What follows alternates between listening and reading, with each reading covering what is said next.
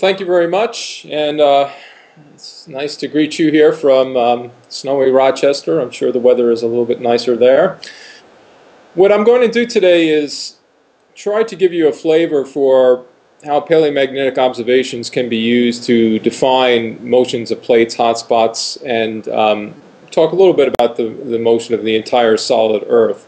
So let's just jump right in. I'll take the next slide, and we'll just look at an overview. We'll concentrate on this topic of paleomagnetic investigations, but I want to make it topical, obviously, in the sense of the things that you've been discussing, and talk pretty much about motion of the Hawaiian hotspot. But we'll branch off at a few places and either talk very briefly or perhaps in a little bit more depth about some particular issues. You can think of these in terms of tutorials on things, for example, like how we know the Earth's magnetic field is mainly dipolar, studies that we have to tell us about its geometry, which is very important then if you want to use the Earth's magnetic field for determining past latitudes. I'll talk a little bit about the difference between remote sensing data versus more standard paleomagnetic data, and we'll talk a little bit about polar wander. We'll go through the story of how Leg 197 was put together. Then I'll talk toward the end about some consistency tests using paleomagnetic data from that leg to look at global paleomagnetic data and in particular plate circuits. And then we'll end with talking briefly about some candidate processes for the nature of the causes in hotspot bends and even some future data sets. So we'll take the next slide.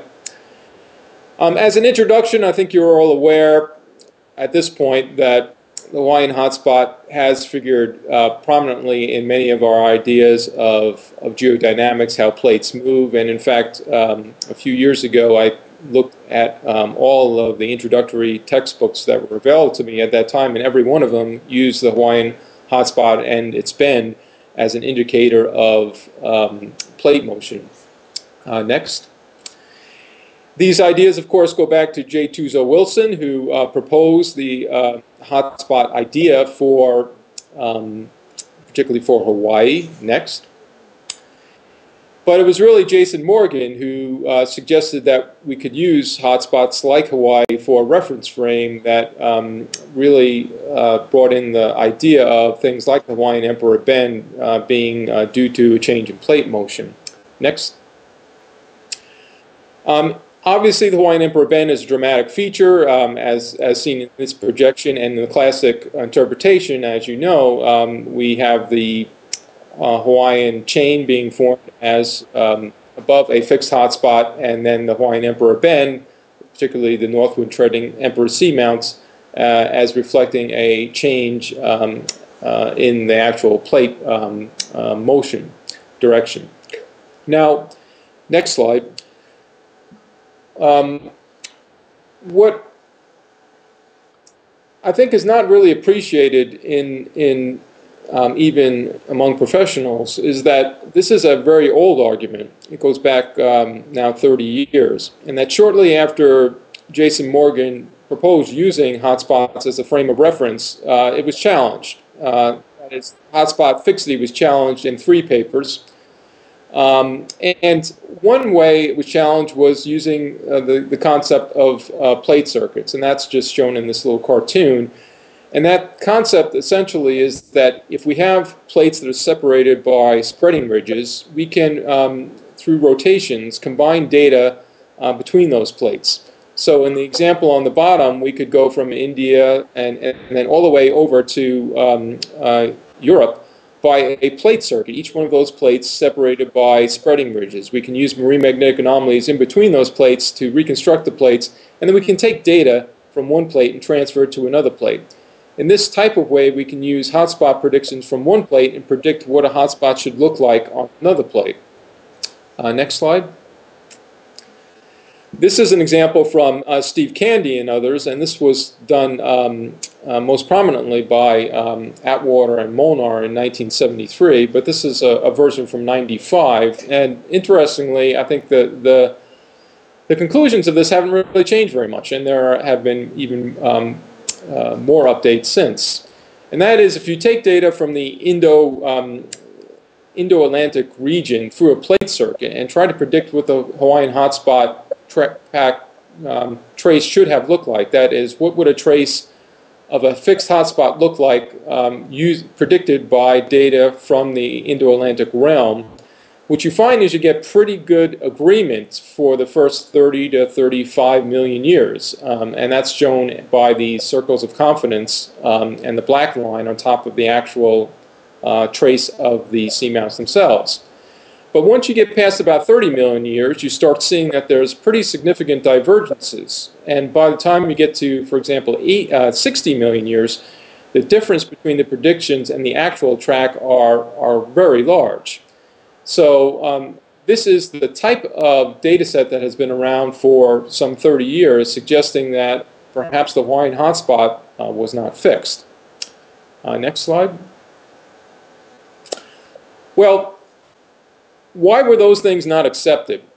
They weren't accepted, as we'll touch on a little bit later.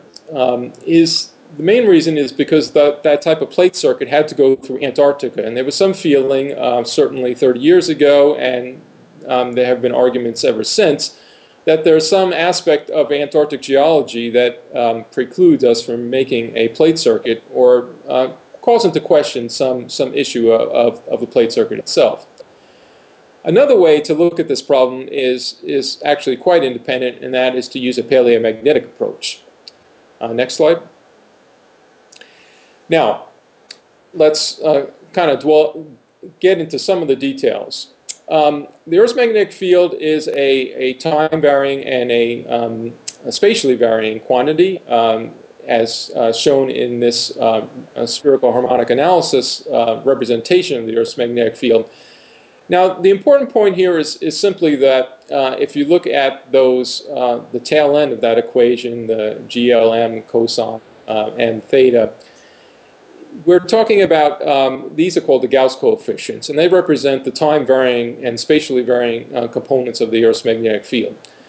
That means that we normally think about the Earth's magnetic field being a dipole. That's actually shown by the figure of the Earth and the dipole trace of the field. That is the simple pattern of a field that would be produced, for example, if the Earth's magnetic field were due to a dipole, a bar magnet, at the Earth's center.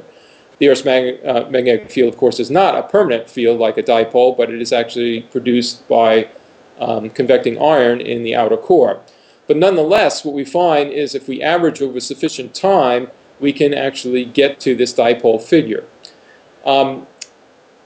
So just to emphasize that, let's go to the next one. So a good way to think about this, and what is shown in the smaller diagrams, is just some snapshots of different components of the Earth's magnetic field for the year 2000. Today, the Earth's magnetic field is 80% dipolar, that simple figure that you see in the upper left, and 20% non-dipolar. You can think about the 20% non-dipolar field as a good analogy would be weather patterns. They basically are highs and lows that kind of migrate around the Earth. But if you average over enough time, those things are going to average out. And that's the challenge in using paleomagnetic data. We have to be very careful that we have averaged out those short-term variations of the Earth's magnetic field. These things vary on years to perhaps hundreds of years time scales to get at the dipole component of the field. Okay, next slide. Another thing is what you're actually using to record the ancient Earth's magnetic field. It turns out that in Hawaii, of course, you have some of the best magnetic recorders in the world. Lavas turn out to be the best recorders because we have solid theory called thermal remnant magnetization theory that describes how the magnetization is acquired and how it is retained. Again, the equation, to just simplify and point out the key elements here, tau is a relaxation time, and that is related to a whole series of magnetic parameters. Those magnetic parameters are actually something we can measure in laboratories, and that's a whole subdiscipline that we call rock magnetism.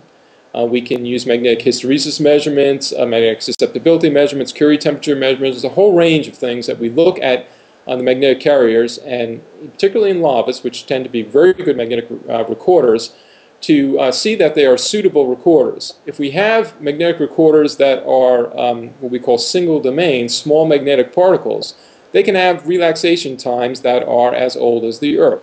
So these tend out to be our best magnetic recorders. Next.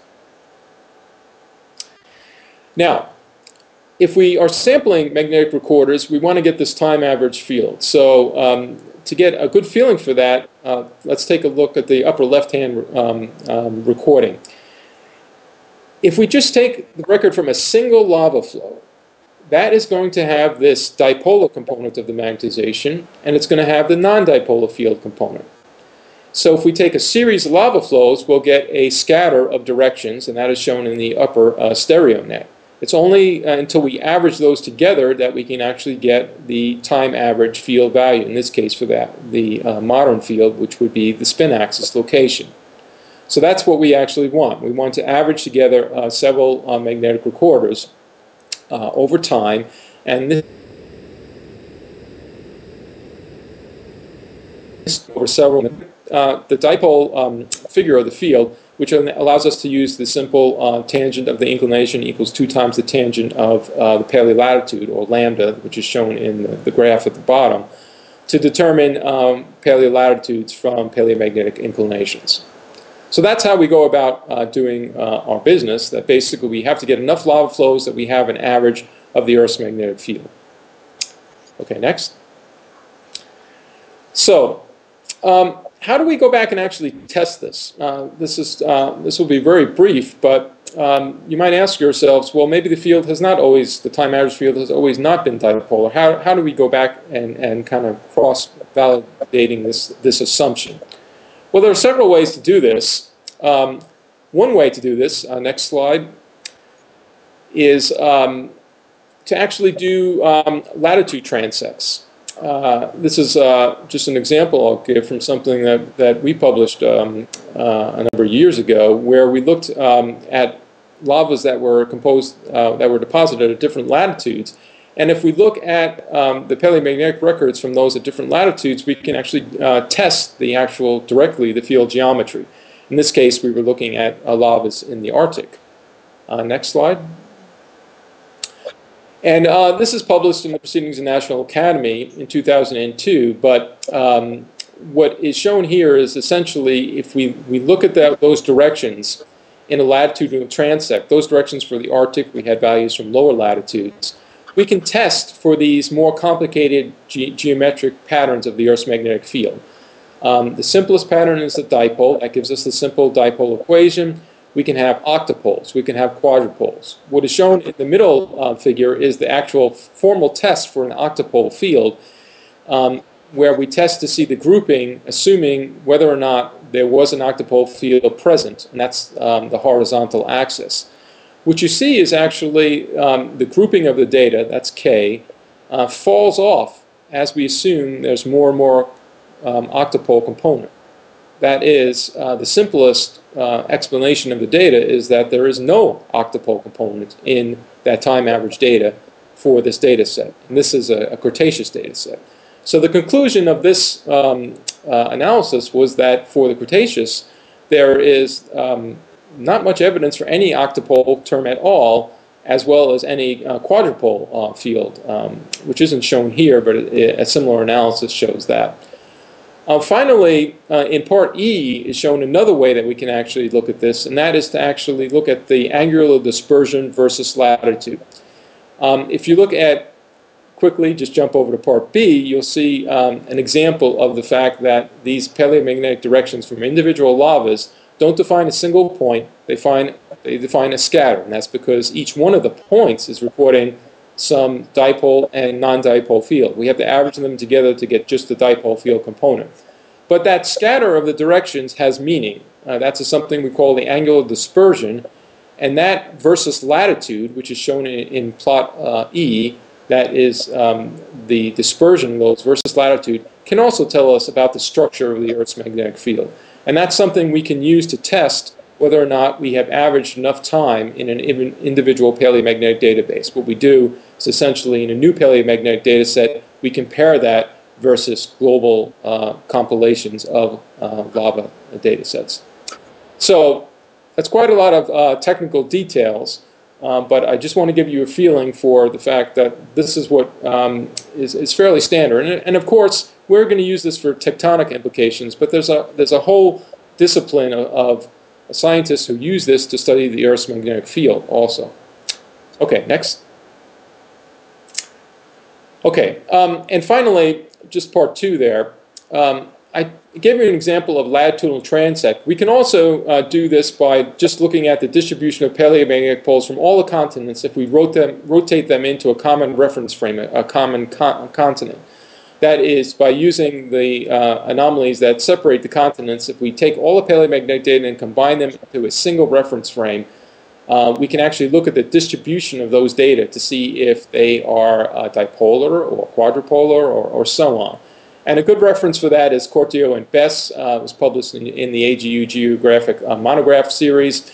And their conclusion is that they see no evidence for the octopole and only about 3 plus or minus 2% for the quadrupole. That is an extremely small component and very close to the noise level. Okay, next. All right, back to the Hawaiian hotspot.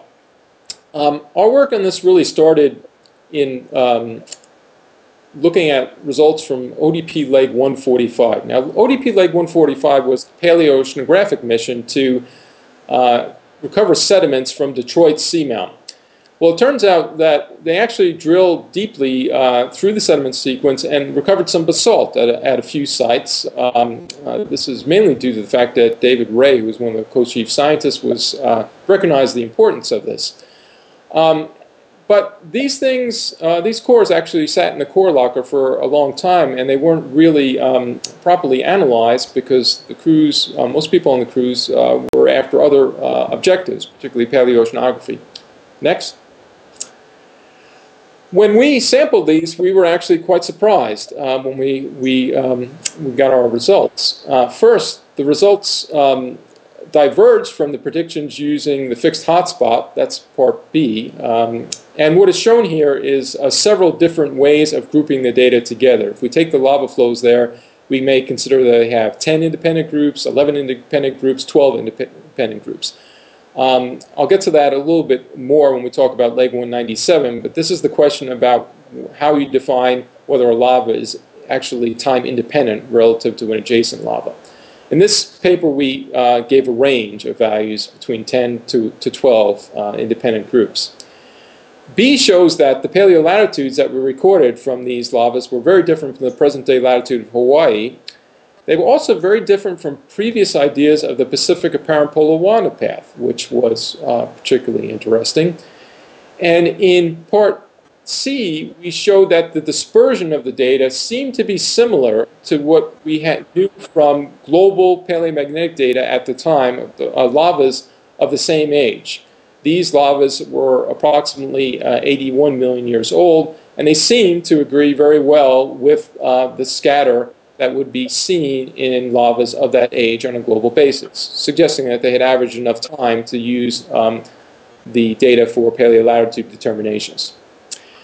Now, let me just talk a little bit about the difference between these data and the previous ideas of the Pacific parapolar wander paths, because this is going to be an important question later on. What you can see in the globe figure is the paleo colatitude now from these new values from Detroit Seamount. The data do not have azimuthal orientation because they are from deep sea cores, and instead they just define a colatitude value. That's that red line and with the blue uncertainty region. That is distinct from previous ideas of the Pacific parapolar wander path of things that were supposed to be the same age, as shown in the small circles. Okay, next slide. So, how could these previous polls be so wrong? And they were really based on remote sensing data, and I think that kind of is a nice segue into thinking about the difference between the remote sensing data and the true paleomagnetic data. Next slide.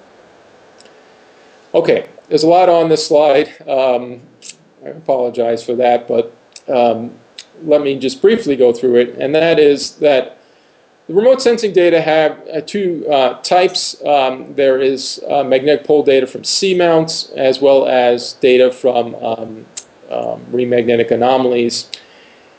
One thing I do want to stress here is that the confidence intervals on these poles from remote sensing data are not the same as confidence intervals that I'll be presenting today. The confidence intervals on these poles from the remote sensing data are some estimate of a goodness of fit value representing one particular model to fit the data, rather than the more formal interpretation of the data uncertainty regions that is associated with paleomagnetic data.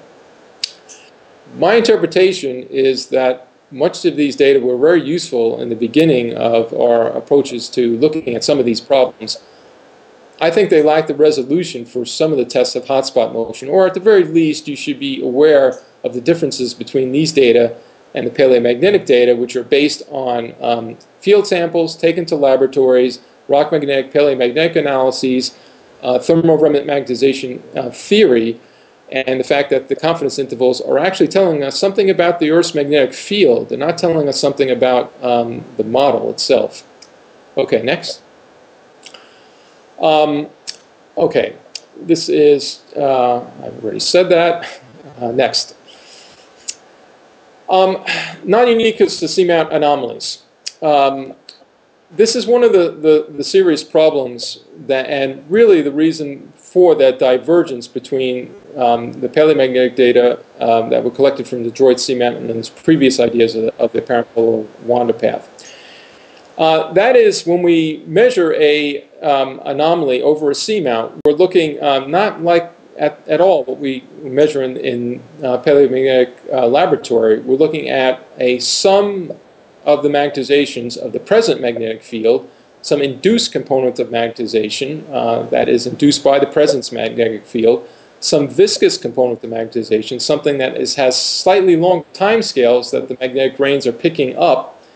There can be differences in polarity in the seamount. We know this from drilling, that sometimes there are magnetic reversals recorded. And this is all in a total magnetization that is produced when you tow a magnetometer over a seamount. And you have to somehow figure this out of the relative components. And in particular, these errors are not random because there can be a bias due to the Earth's magnetic field and its viscous components of magnetization. So this is actually a truly difficult problem and a non-unique one.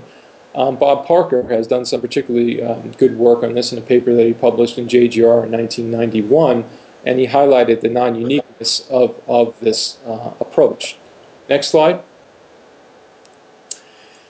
Now, this is very different from the paleomagnetic approach because we take individual samples and we use shielded magnetometers. This is an example of the magnetometer on the JOIDES resolution, and that shielding, that's that silver shine in that that can, if you will, which you see, which is actually a magnetometer. Those are actually very expensive magnetic shields that are shielding samples from the Earth's magnetic field. So we exclude induced components of the magnetization. Next slide. We also do this in magnetically shielded rooms when we're not at sea, when we're actually in laboratories. At Hawaii, we have a particularly nice one. We've constructed one, and I've actually give the students a feel for the actual inside of a magnetic shielded room during its construction. This is actually one layer of 3 magnetic layers that shield the Earth's magnetic field. Next. And inside that, we put the really expensive layer. You never see these things because they're actually covered up by walls later on. But in this case, we're taking the Earth's magnetic field, which is 50 to 60,000 nanoteslas, and it's reduced to less than 200 nanoteslas. So we are essentially, and then we put magnetometers inside that reduce the field even more. So we're really excluding that induced component of the magnetization. Next slide. Then we take our samples and we do demagnetizations. And we do demagnetizations by alternating field methods. Next slide. And we do them by thermal methods. And we do this because we want to strip out this viscous component of magnetization, something that has a magnetization with slightly longer time scales, but something that, again, that can confuse the magnetization if you don't remove it. So we spend a lot of time removing these components of magnetizations that are inherently part of a total anomaly that you might collect over a seamount out at sea. So there's a fundamental difference in this remote sensing data and what we collect on land or at sea in a paleomagnetic laboratory. Next slide. Now, I'll just briefly mention this, which gets to a question. This is a good reference if you want to follow this up, a comment that Rory Cortrell and I published in Science in 2000. Next slide. The crux of the matter is simply this. Because of the uncertainties involved in some of the remote sensing data, you have model choices. And one of the choices you could make is, let's choose the model that is closest to. This is an example of how some authors actually changed paleomagnetic pole, or not paleomagnetic poles, poles based on remote sensing data, particularly from that 82 million year old pole, to create a new pole position at 84 MA, in this case east, which was closer to the new value from Detroit's seamount. You can do this, certainly that's within the model range and parameter range. You then have to ask yourself whether or not you're looking at data sets now that are independent. And you can also do this. You can choose from this large range of parameter space to find something that is closest to a fixed hotspot model. And that's where things get pretty difficult and pretty confusing, to actually ask yourself whether or not these data are truly independent observations, or have they been used, or have the models actually been constructed with some model in mind.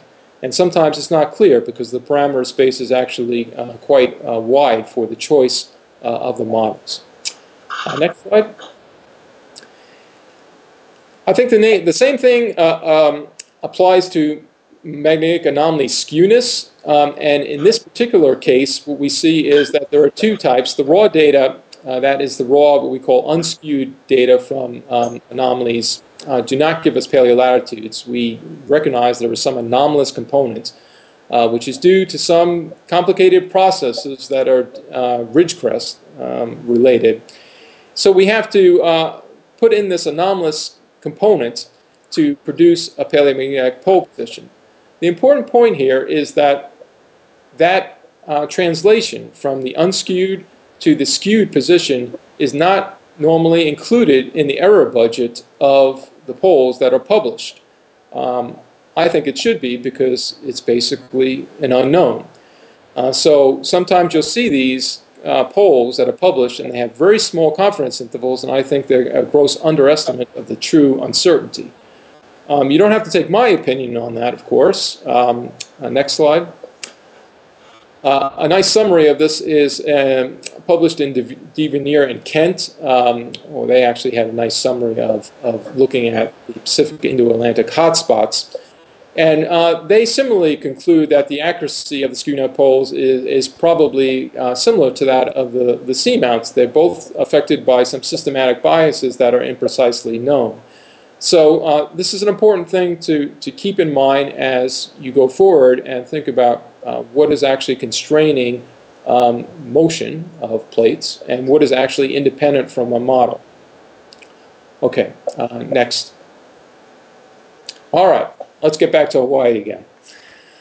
So it turns out that soon after we published our paper, most workers, and I think all workers, have disregarded these 82 and 81 million year old poles. They recognized that, in fact, they did have biases, and they constructed new poles. That's the tricky point about whether or not you accept that approach. But the really striking thing about the data sets, just taken alone, is, of course, the difference from the present-day latitude of Hawaii. Why are these things so different? Next slide. And what we proposed was a test, or just a way to look at the data. And what you see here on this plot is latitude versus age. And the red diagrams are, or the red points, are just the present-day locations of the Emperor Seamounts. And what we've done here is we have slid that red line down to form that blue line. And you can think about this in the upper right-hand corner is just showing that little plot. And imagine just taking the Meiji to bend trend and slide it down to the latitude of Hawaii. The reason we've done this is we want to exclude any latitudinal components along the construction of the Hawaiian trend to ask ourselves a very simple question. In this type of plot, if the Hawaiian hotspot had been fixed, the paleolatitude values that we should get should fall on that solid horizontal line at about 19 degrees marking Hawaii. If the Emperor Seamounts recorded solely motion of the Hawaiian hotspot on Earth's mantle, the paleolatitude values should fall along the blue line. We only have two data sets at that time. One is the data set from Detroit Seamount at 81 million years, and the other one is from Suiko Seamount, which is at, in this plot, it was thought to be 65 million years. Now we know it's about 61 million years. These are just 2 points on an XY plot, but these are actually the summary of many lava flows. So many of the types of demagnetization data I've talked about, some data sets that are composed to give us that paleolatitude value. What you see is that they're nowhere near the horizontal line of Hawaii. In fact, they're much closer to the total motion line, suggesting motion of the hotspot, perhaps with some residual component of plate motion involved. And that was our interpretation, that basically what we're looking at is the motion of a hotspot in Earth's mantle during the construction of the Emperor Seamounts. Next slide. Now, interestingly, quite independently, we published our paper, and another group was working on mantle dynamic modeling of the Hawaiian hotspots and all hotspots, and you'll hear from those, I guess, in your next lecture by Bernard Steinberger, working with Rick O'Connell. And they also concluded that hotspots had moved, in particular the Hawaiian hotspot had moved south. And this was summarized in a nice kind of news and views article by Ulrich Christensen, Fixed Hotspots Gone with the Wind. So you might ask yourselves, well, okay, how was this received by the community who were using the fixed hotspot reference frame? Next slide. Well, as I try to tell my students, sometimes you have to be patient. There are a lot of very smart people out there, and trying to guide them into a different way of thinking can be an arduous task. Essentially, we had a consistent argument based on our data, and even though we had spent a huge amount of time collecting these data, as shown on the previous plot, we really only had 2 points when looked at an XY plot. The data set from Detroit Seamount, the Detroit set from the previous data set by Suiko. So I think the community really wanted to have more, and that was the start of our effort to get more by going out and looking at ocean drilling. Next slide.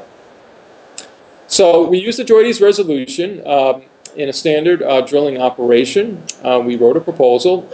Next slide. Which became the ocean drilling leg 197, a motion of the Hawaiian hotspot, a paleomagnetic test, and we sailed in 2001. Next. We did a few things that were different than previous cruises, and if I had to identify one reason, well, there really are two, but because they're closely related, but the two reasons we don't know more about the motions of oceanic plates from ocean drilling are pretty simple. One is that we haven't drilled in pretty boring places. As a paleomagnetist, you want to drill in a boring place, being you want to have a nice flat series of 1.5 faults in it, which might be tectonically interesting for someone else, because you can't tolerate that type of error. You want to have a nice flat series of lavas to do your paleomagnetic studies. And you need to drill deep enough that you get enough lavas that you can get a time average of the Earth's magnetic field. Those are the two key parameters. Prior to drilling, and in fact immediately prior to putting the pipe down, we did these little surveys. Dave Scholl led that effort to actually ensure that we had flat-lying lavas exactly where we're drilling. Next slide. We adopted a set of measurements on board the ship where we didn't use any what we call scanning data. A lot of times data that are collected on the ship are just to give you a broad brush idea of whether or not the magnetization is stable or not.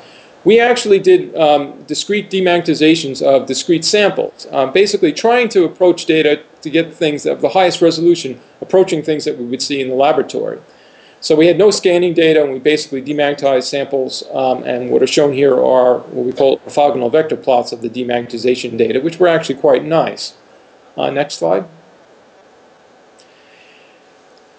An important part of this cruise was that we used, in a party of petrologists and a volcanologist, we used shipboard petrologic data and geochemical data, data that was actually being produced on the lavas as they were being retrieved, to group the cooling units into time units.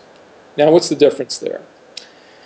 Well, it turns out that, let's take the example of Kilauea eruptions, which you're all familiar with. The Kilauea eruptions, we could go out and drill a hole through the lava benches in Kilauea, and we could see and retrieve lavas, and we could see that there would be individual little cooling boundaries in between small pieces of lava.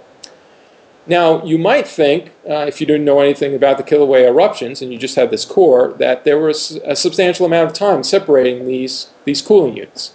Well, in fact, all these cooling units could be deposited within 10 years, which for a paleomagnetist is the number of observations is 1. It doesn't matter how many of them you have, you're just really looking at a snapshot of the Earth's magnetic field. So you have to be very careful not to assume that a cooling unit is an independent record of the Earth's magnetic field. So the way that we did this is to reconstruct the volcanic architecture. This was done by Thor Sarsten, and to use geochemical data as another check to see that we had differences in the geochemistry in between these different lava packages. And that's the fundamental basis that we use to divide up the lavas. There were also geological factors. We actually looked at lavas that were separated by soil horizons and sediment horizons and a whole range of geological parameters.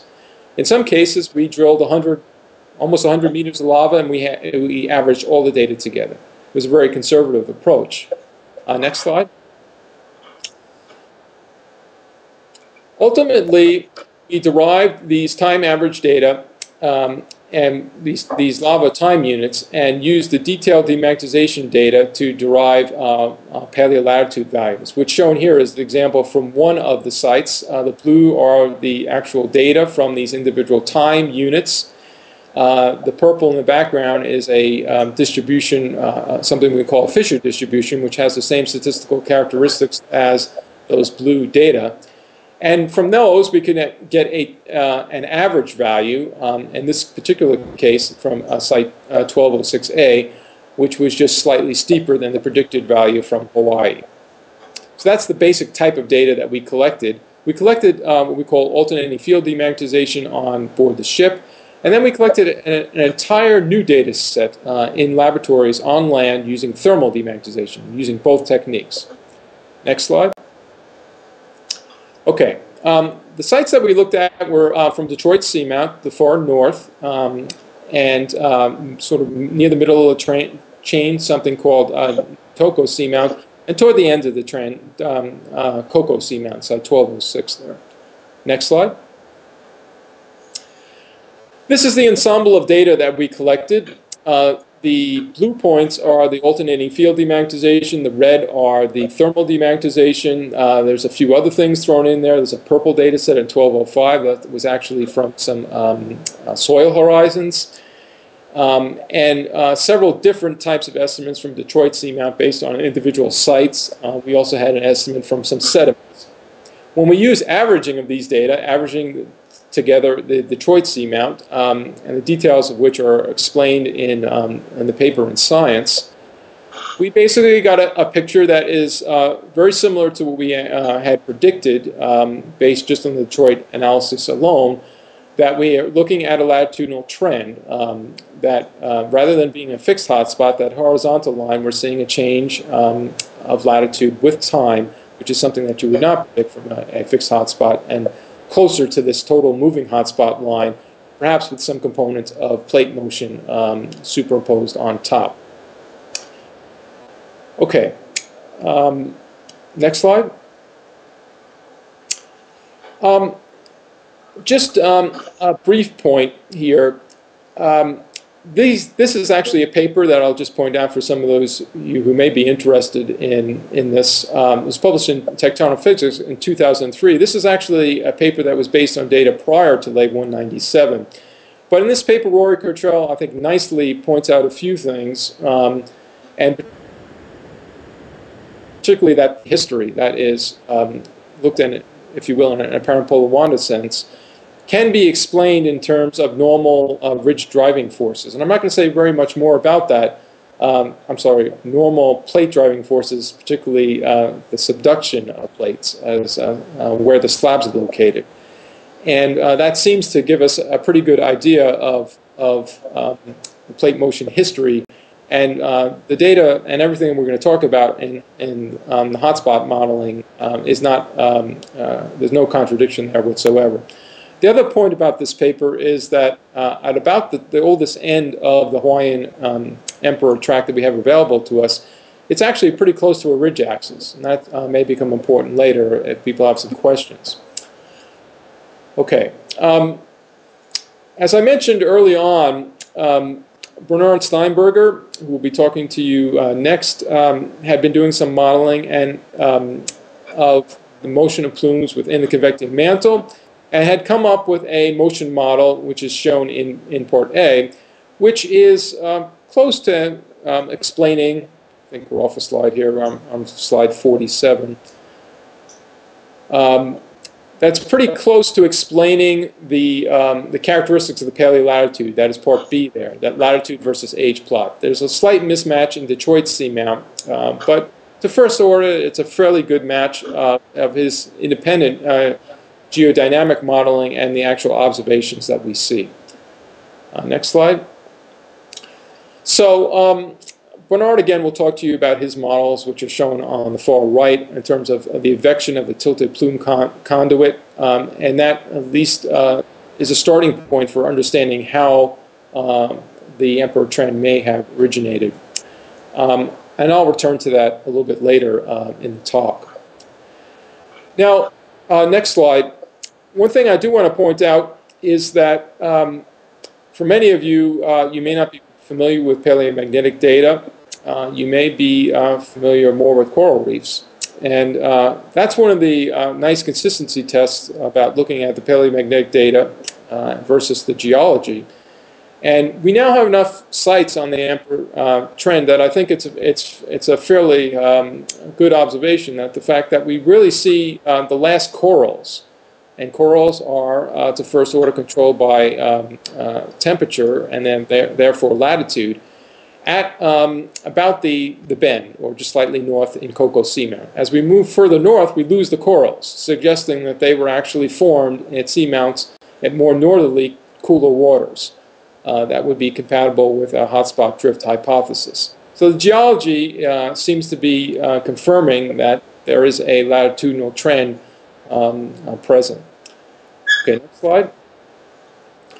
Okay, our last tutorial. What are the implications of this for something called polar wander? And the title of my talk was The Motion of Plates. Paleomagnetic data, of course, are fundamental for continental drift. For hotspots, we're actually well in the middle of talking about that. But I also talked about the entire solid Earth.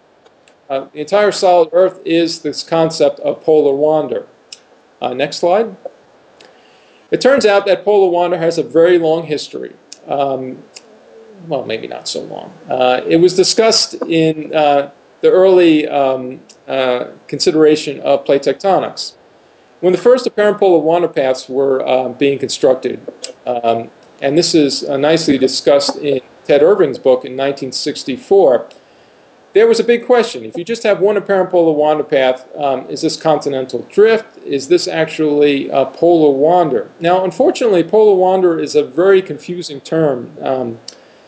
I think particularly for students, it's actually a confusing term for many professionals, because the implication here is that the Earth's magnetic field is moving all over the place.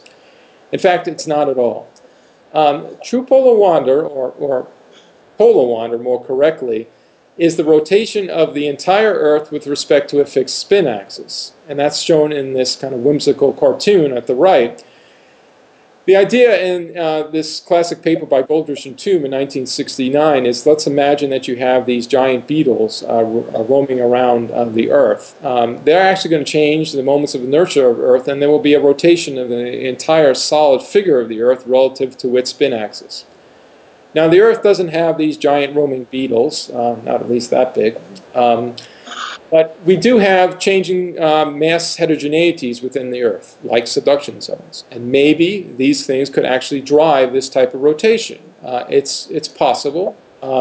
There's, I think, still some questions about the timescales involved in that. And we certainly see smaller effects of this type of polar wander due to glacial effects, melting of ice.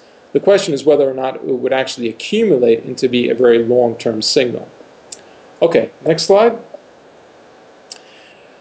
This kind of reviews a little bit about the history of this. I mentioned that early on it was a very big concern because in the apparent polar wander path you didn't know whether or not you were looking at continental motion or you were looking at just the entire rotation of the solid Earth. Well, it turns out that was pretty quickly solved by when you had multiple apparent polar wander paths. It was clear that plate tectonics was the actual cause of what we were seeing in apparent polar wander, and polar wander was indeed a very small term. And early tests, again using the somewhat similar to the latitudinal transects I said, but looking at distribution of paleomagnetic data from the continents, came to the conclusion in the 70s that there was no significant polar wander since the early Cretaceous. Then something changed. There was a change in the community, and there was even a new term coined, something called true polar wander. Now, this is where things start to get confusing. Now, what we're going to do is we're going to look at paleomagnetic data in a fixed hotspot reference frame. And now we're going to, if we see motion, we're going to call this true polar wander. Now, it's very important to remember that that assumes that there is a fixed hotspot reference frame. And I'll explain how this is actually done next. Next slide. Okay, here's how you do it.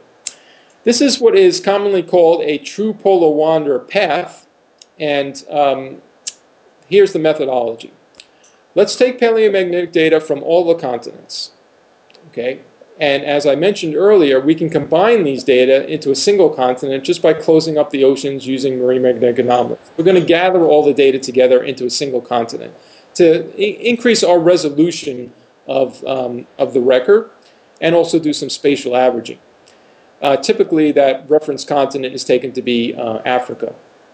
So we're going to combine all the data together. Then we're going to basically subtract out the plate motion component, assuming that hotspots have been fixed. We're going to use a fixed hotspot reference frame to extract out the plate motion component. Now, if we do those things exactly correctly, that is, there's been no motion of the hotspots, and there's been no motion of the Earth, then all the paleomagnetic poles should fall right on top of the spin axis. And you can see from this plot that for the very youngest ages, they sort of do fall close to the spin axis. But then they start to wander off. And that's what's been known as true polar wander. Basically at 50, 65, and then in this particular version at 160, it's very far off from the spin axis. And the interpretation of this by these authors has been that that is actually recording a rotation of the entire solid Earth. But let's remember, it's actually done in a fixed hotspot reference frame. Okay, next slide. It turns out that there are some differences in these quote-unquote true polar wander curves that have been published over the years, but there are some similarities, and there should be some similarities because they're all using the same hotspot reference frame, and the paleomagnetic data hasn't really changed all that much. Next. But our two possibilities are actually shown here in this cartoon. One is that we have a solid rotation of the entire Earth on the lower left, and the other is that, well, maybe it's the hotspot reference frame itself that is actually the thing that's doing the moving. Next slide. Well, how do you test this? Well, the way you test this is by doing global tests. And nice thing about these hypotheses is, particularly the true polar wander hypotheses, is they make global predictions of how the paleolatitude change should occur throughout the Earth. And it turns out that this is actually the way that we, my group, first got involved in studying hotspot motion, is we were actually testing a true polar wander model. And this was in a paper that Jeff Gee and I wrote in 1995, published in Nature. And we found that that true polar wander model failed, and it had to be a question of the reference frame. What is shown here is a series of papers that essentially also come to very similar conclusions, questioning the true polar wander or the polar wander physical mechanism, because there's inconsistencies when you look at these with global paleomagnetic data. Okay, next slide. And I think a nice way to actually look at this is to look at the most recent argument for this. And I like this example because the authors actually changed their minds from 2002 to 2003. This is a paper by Bess and Cortios published in 2002. And they argued that, in fact, there was a significant component of true polar wander. But what is shown here is two true polar wanders, which is sort of an odd thing, but if you understand the definition, you understand where this comes from. In A, which you see is the paleomagnetic data reference to the, from the Pacific, reference to Pacific hotspots, and B is data from the Indo-Atlantic continents reference to those hotspots. So you have two different true polar wander curves. Now, if true polar wander is polar wander, the rotation of the solid Earth, you shouldn't have two curves. You should just have one curve. So we can now compare these two. Next slide. And interestingly enough, when we compare the two, and part A and B, we see the curves actually aren't going in the same direction. So these cannot be polar wander. This has to be something else, and it has to be, in this case, a problem with the reference frame and motion of the hotspots. Okay, next slide. And it turns out that the authors, at least the first author of that paper, then basically fessed up. He basically said, wrote another paper saying that on closer inspection has found that the true polar wander pole positions for the two hemispheres are significantly displaced. What does that mean? That means that it's not polar wander. It has to be a problem with the reference frame and the problem with the hotspots itself. So the conclusion here really is that you have to be very careful at making some inferences about polar wander using a hotspot reference frame. If we use global tests to look at the polar wander hypothesis, we find, well, we have yet to find an interval in the last 90 million years that is above the noise level. Every time it fails, and it seems to instead be a question of the reference frame. Another way to look at this, perhaps, is that can we find an interval during that time interval where the paleomagnetic data all show trends that would be indicating polar wander? In fact, they don't. Okay, next slide. So that's just what I just told you. Next slide. Just to end this kind of long tutorial. Polar wander is a really fascinating thing. It's fascinating, I think, both for its process and it's, I think, a fascinating thing in terms of how scientists approach things. It's sort of what I sometimes call the antithesis of plate tectonics. In plate tectonics, we had all this geological information screaming at us, telling us that it occurred. and we didn't have a driving mechanism. For polar wander, we have a driving mechanism, but we don't have any evidence that it occurred. So maybe it occurred in the Paleozoic, maybe it occurred very early in the Earth, but right now, when we look in the last 90 million years, it's a search that we just don't seem to have any evidence for that process occurring. Okay, next slide. Back to Hawaii. I'd like you to view the Hawaiian Emperor track in a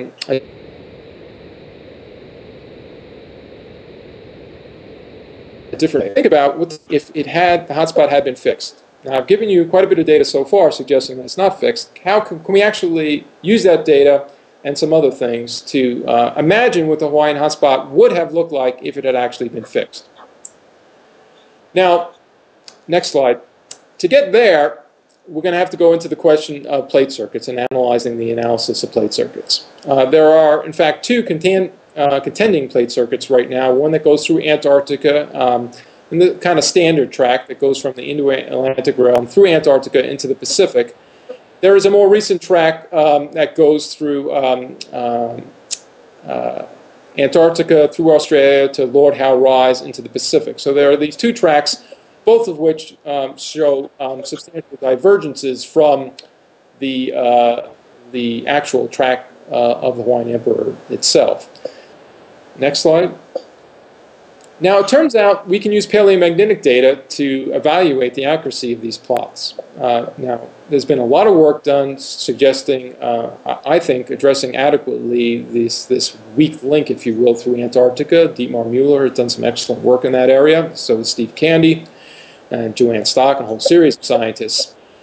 Can paleomagnetism contribute to this at all? Well, one way that we can do this, and this has recently been published by Pavel Doubrovin in Journal of Geophysical Research, is we can do consistency tests. We can look at paleomagnetic data from the Atlantic bordering continents with the new paleomagnetic data that we have from Detroit, Seamount, and other places, and look for some consistency, rotating them, comparing those data, comparing data from the Indo-Atlantic realm and the Pacific realm using the plate circuits. Essentially, if these two data sets agree, it's confidence that the plate circuit is accurate. If the plate circuit were grossly inaccurate, there should be big divergences between the two paleomagnetic data sets. And what is shown here is for roughly 76 million years. If we look at paleomagnetic data from the Atlantic bordering continent, those are circles, those are actually poles because they're truly azimuthally oriented data, versus the data from Detroit Seamount, we can see that there's actually very nice agreement between the two. Next slide. For the younger time intervals, there's nice agreement between the data from the Pacific and the highest resolution data from North America, again suggesting accuracy of the plate motions. Interestingly enough, as an aside, the data from Europe are not as well matched, and we believe that there are some reasons for this. But the North American data show very nice agreement, again, rotated through that plate circuit with the data from the Pacific. Next slide. So in conclusion, it turns out that both of the plate circuits are consistent with the paleomagnetic data, although there are some problems with some of the European data sets. And we also have some analyses of paleomagnetic data. This is published in a few places, including the data that the paper that Jeff Gee and I wrote in '95, suggesting that there hasn't been much motion, latitudinal motion, of the Indo-Atlantic hotspots for the last 80, 90 million years. There's pretty big motion prior to that, not for the last 80, 90 million years. Using and combining those two observations, we can use plate circuits to tell us something about this past Hawaiian location, hotspot locations, similar to what Steve Cande and others had done very early on. Okay. Next slide.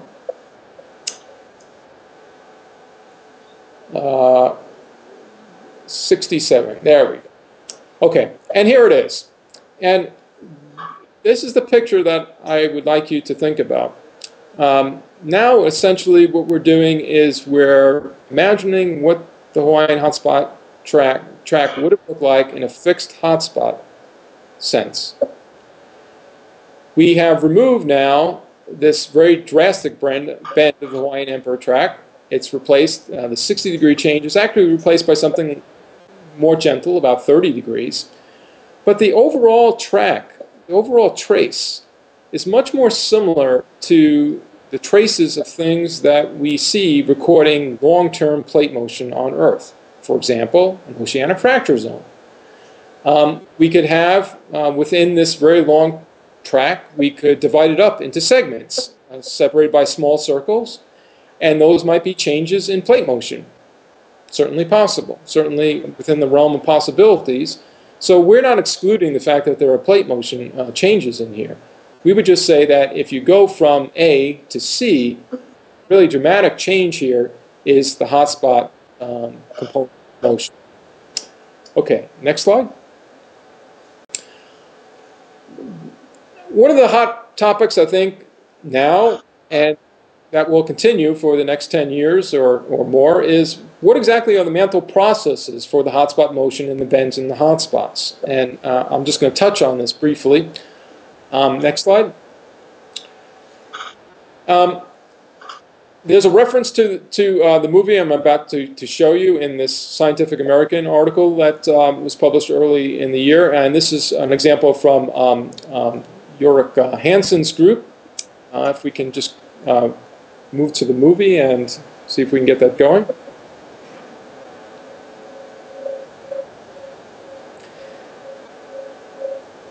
Now, this has this weird long projection for a reason, to make things more realistic in terms of the modeling.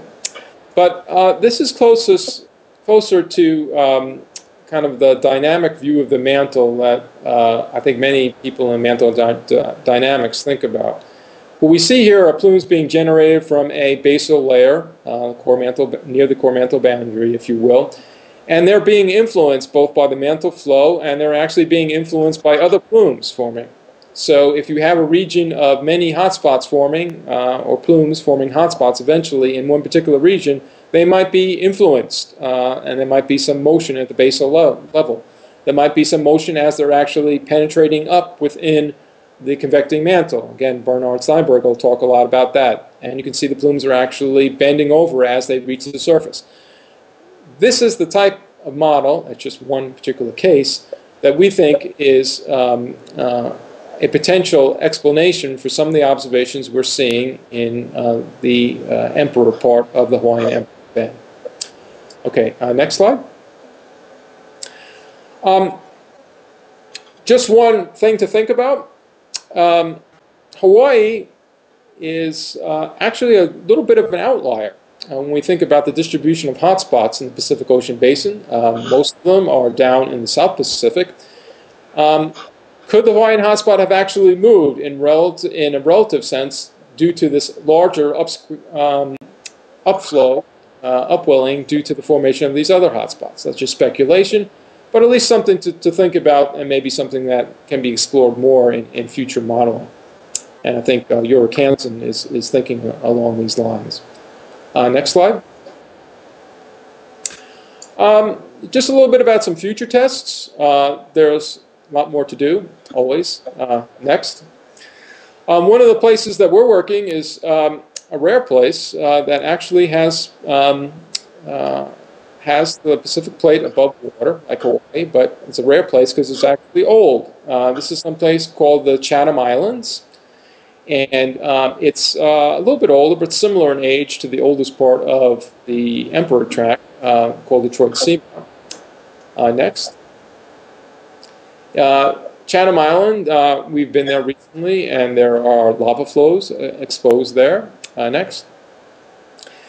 And I think it's places like this that we could actually go. Here are some lavas exposed on an island called Pitt Island. That are late Cretaceous in age, that we can get more paleomagnetic data to increase our resolution. We also hope that there's going to be more ocean drilling, both in other hotspot tracks, particularly Louisville, and also maybe Hawaii in the future. And I think one thing I want to point out about Leg 197 is that Leg 197 was really designed to test whether or not there had been hotspot motion or not. When you get to a more detailed discussion of rates, particularly rates of motion within the Emperor trend, that's a much more difficult question. It's actually a very different drilling objective that requires much deeper drilling. And I'll just mention that in case it comes up in the question period, because I think there have been some over-interpretations of even some of our data, because again, we were really trying to test whether or not the hotspot had moved or not, trying to get the exact motion rate within the trend, for example, is a very difficult thing to do, because we have to deal with the fundamental uncertainties associated with the Earth's magnetic field. Okay, next slide. Okay, in summary, two very simple points. Paleomagnetism defines both plate and hotspot motion.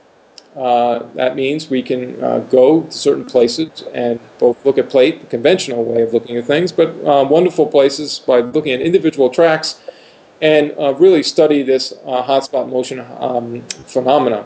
I could have said we can also use paleomagnetism to study polar water, and we can, but the point is that every test that we have done so far in a global nature over the last, at least for the last 90 million years, suggests that that's not a signal that is jumping out at us yet. We can't really see anything. Beyond the efforts, I think, to really increase the data resolution, which these are very important things, I think the really future challenge is really one of determining which mantle process it is. Are we talking about a deep mantle process, a mid-mantle process, or a low mantle process? Maybe things all combined. The shallow processes, of course, mean, as we should expect, there should be some coupling of superficial processes with mantle convention. Really trying to tease these things out is the really future challenge, and the real excitement about looking at the records of hotspot motion that we can observe using paleomagnetic data. So I think I'll leave it there and thank everyone for their attention and take any questions.